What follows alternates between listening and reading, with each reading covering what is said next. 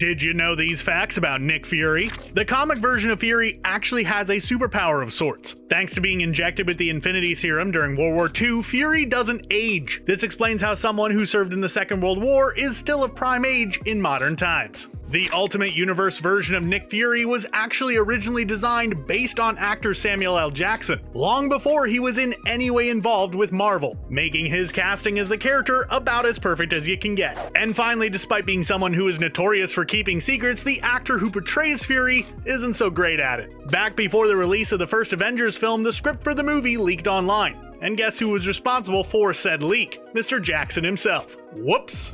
Did you know? 'Cause you do now.